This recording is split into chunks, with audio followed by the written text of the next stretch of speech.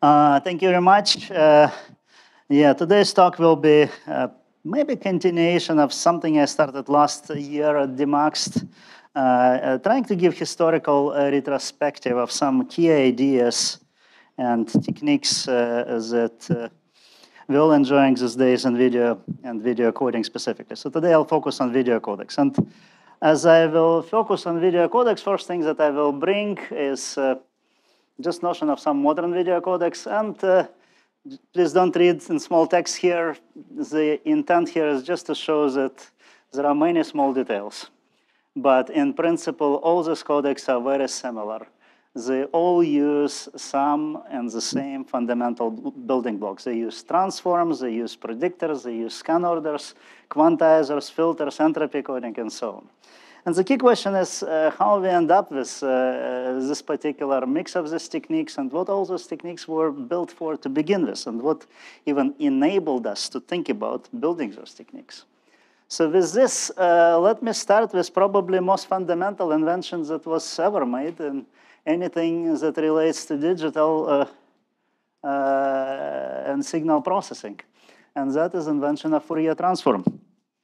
Fourier in 1822 published a tract which was called Analytical Theory of Heat, where in one particular chapter he looked at many examples and conjectured that a function, and he said that arbitrary function, he didn't prove it, but he conjectured that arbitrary function could potentially be decomposed as a series of signs of multiples of same argument.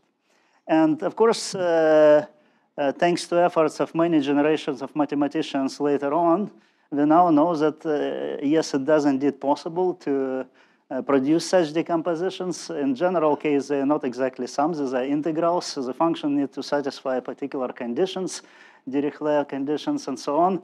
But in special cases, when those signals are periodic, we do indeed have a series of sums, and the spectrum become discrete, and it's a fundamental instrument that we are using everywhere today to think about signals. But now, by itself, it didn't yet enable practical applications. Why? Because if you think about arbitrary function, and it could produce infinite spectrum. And if spectrum is infinite, what you do? You cannot transmit it. You need infinite bandwidth to transmit it. So the next fundamental idea that came along with it was, why wouldn't we force the signals to stay within certain bands, this concept of band-limited signals. And of course, if original signal is not band-limited, let's think that it is band-limited. If it's an audio signal, let's think that we don't hear anything beyond 20 kilohertz, which if you're old enough, you surely don't hear. Then let's just filter it out and force it to stay within that band and then work with it. And what coincidentally this also yielded is another very important observation, and credits go to Whittaker 1915, Nyquist, Kotelnikov 33, Shannon 49, who established that if signal is band limited, turns out you don't even need to see it in analog form. You don't need to see it everywhere. It's sufficient to observe it at a discrete set of points with certain sampling interval, and that by itself is sufficient to reconstruct it entirely. And that is a so-called famous sampling theorem, with all these famous folks being proudly responsible for this accomplishment. Of course, if signal can be observed in a discrete set of samples, now we can work with it as discrete systems. Everything we know today, pixels, audio samples, these are examples of discretely presented signals. Now, when we start talking about images, there is another caveat, which, if you think about Fourier transform, it works wonderfully if a signal is zero mean and fluctuating, because sines and cosines are zero mean fluctuating. You have perfect convergence and all harmonics are useful. But what if signal is non-negative? For example, images, light, optical signals. There is no such thing as negative black, right? It stays at zero, right? It turns out you could still use Fourier transform, but it's not effective anymore to the same extent as it was before. Why? Because your amplitudes of spectra is decaying. And there is a famous bound, it's typically called Lukosz bound, even though Bock and Katz invented it a bit earlier. And it gives this bound of spectra of arbitrary non-negative signals. Why this is important and who figured out how to use it? It was Andy Tesher, 1973. It was his PhD thesis. What he did is he looked at spectrum in one dimension, then he looked in two-dimensional signals, said, okay, well, this looks like now a surface that is progressively decaying. And now if I'm about to code amplitudes of a spectra, and I want to predict adjacent one, I need to walk along this curve such that energies are progressively decaying. And how I can walk along this surface such that I have this monotonic decay of intensities? Well, turns out that was this zigzag scan. It was invented before DCTs were around. It was invented, it was the purpose of coding of amplitudes of Fourier transform, 1973. And now, before we jump to DCTs, there was another important concept that came around independently, and by the way, it's known in different fields as eigen transform, Hetelling transform, and PCA, so-called principal component analysis technique, is closely related. What is this? It's basically a concept of how to take an arbitrary discrete now signals and finite signals of n samples and transform it to another signal x to y such that the correlation of this transform signal is now diagonal, forms diagonal matrix. Why would you want to have correlation diagonal? Because then you reduce stochastic complexity. Instead of working with two-dimensional signal, with signals that has n potentially order of n memory, you work with just n memory-less elements. You could quantize each of these diagonal elements and encode separately. So dramatic reduction in problem. And in a special case, one signal is a so-called Markov 1 signal. So what is this? Is this one, each next sample can be presented as a product of previous sample by certain parameter rho plus residual noise. So for case of this type of signal, turns out that KLT has a very nice analytical formulation, but except that you need to still find roots there, and you still need to use some numerical techniques, but you at least can compute it. For more complex cases, you don't have it, and another bad thing about it, it depends on signal. For each signal, it will be different. So it's not immediately usable for compression as such, or simply usable for compression as such, but it gives us super important analytical tool. And why is this important? Because first paper on DCT by Ahmed, Natarajan, and Rao, I was curious what motivated these inventors with DCT. And the paper starts with definition. This is what DCT is.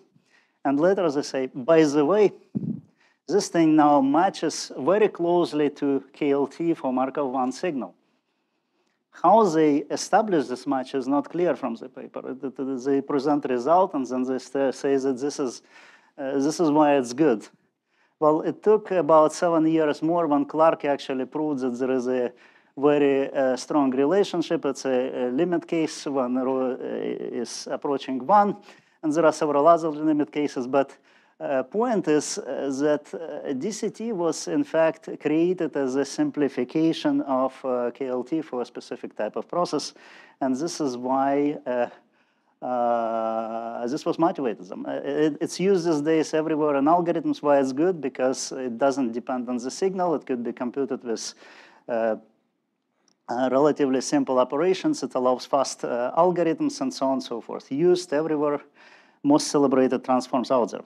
But this is not the only DCT type transforms or sign transform of its kind. Turns out, by the way, it's typically called DCT type 2, and there is a reason why it's called DCT type 2, because there is about 7 other types of DCTs. And the other transform that is used very extensively in video coding is called DST type 7. It is very similar to DCT type 2 in derivation, except that what is stated is that what if we know the boundary condition for a signal? Why this is important is because when we compress videos, we sometimes progress video by chopping them in blocks, and then we know what was the values of previous blocks that we just encoded. So we know the boundary conditions, and if we know the boundary conditions and we run all the mathematics, well, turns out the KLT for same process with this known boundary is now a different transform. And this transform is DST-VII. So it's another transform. Credit for this goes to actually several authors. Ankur Saxena and Ken Raze from University of Santa Barbara published papers that suggested using this transform for video coding. Ankur did pretty heavy lifting to actually make it adapted in HEVC, and of course we see this transform used in many other codecs today. And but again, motivation was KLT for a particular process, and then turns out that there are about 8 different kinds of transforms, and if there are DCT transforms and some kinds of DSTs. And turns out that many of them are used these days. Many of them are cross-related. Many of them could be derived as special cases of KLT to some processes with some boundary conditions. But the good news is that they all allow fast recursive computation. Of course, if we have dyadic transform sizes, then what is shown on the left is a very well-known Smith-Freilich decomposition. What is shown on left is a little bit more twisted decomposition for DST-VII, DCT-VI transforms. I actually happen to be the author of that. If you will remember me for anything, please remember me for that formula. But point is, all these transforms are used. Modern codecs use these transforms in permutations. They just use decision mode. And they try usually at encoder level all these different transforms, and they pick the ones that works best. And what is my view on all of this in the future? Of course, these transforms, as you just seen, have a very beautiful mathematical background and reasoning for existence. But I somehow feel that in the future, we probably will see just empirically trained irregular transforms produced by deep learning and other algorithms. And with existing techniques and GPUs, that seems simpler, and you don't need to study math to be able to do it. Fast algorithms probably will still exist, but probably the biggest argument for this will be is that they are fast. And that's the last kind of argument here. Last slide, I want to just briefly show history of how adoption of transforms and other techniques happened. When we think about video codecs, we think that HEVC was developed around 2010, 2020, right? VVC is also a very new invention. Well, turns out first transform-based codecs were known since 1969. It was Walsh-Hadamard transform. Pratt and Andrews were early pioneers in that area. They suggested how to build codec based on this. Fourier-based transforms, the dissertation of Andy Tesher that I was talking about was one of them. Even before Andy, Habibi and Vint had their own study on same kind. With DCT, with the arrival of DCT-II, there was a whole chain of codecs produced very quickly. Chen Smith-Freilich was, Chen and Smith codec was one of the early designs, 1976. Kamangar Rao in 1891. Compression Labs was a very successful company for a while, doing first video conferencing system. 1982 was their commercial system based on DCT. It was decades before JPEG and all the MPEGs and so on. Now, of course, transforms by themselves don't compose a full set of tools. There are also prediction tools, and fundamentally, concept of prediction could be traced to delta modulation, DPCM, Cutler's idea of 1950s. First DPCM-based NTSC codecs were known since 80s. Arun Natravali and his team at AT&T was producing a number of prototypes of such. First experiments with interframe coding didn't happen since MPEG or H.261 or H.263. There was standard code H.120. And first attempts to code pictures was not by coding prediction from one picture but to another. There was a technique called conditional replenishment, where some subset of macro blocks were progressively replaced from one frame to another based on the residual energy. Of course, later they changed it to another technique called frame difference coding, 1988, and only since about 89, first algorithms with motion-based compensation came around. CCIR 721 and CCIR 723 were the first algorithms of this kind. And with bidirectional prediction, B-frames, also this history is funny. In 1986, it was a master thesis dissertation of Thomas Mecke at the University of Hanover.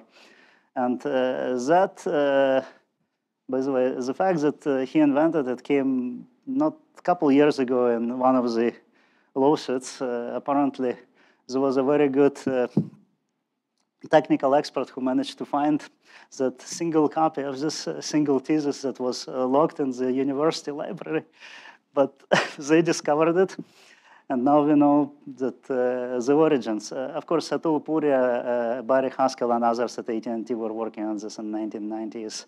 MPEG-1 was first system, and GOPs was probably most big, unique contribution of MPEG-1 in a concept of system-level concepts that we still use today. So with this, hope this was refreshing and kind of nostalgic look back in history, and thank you very much.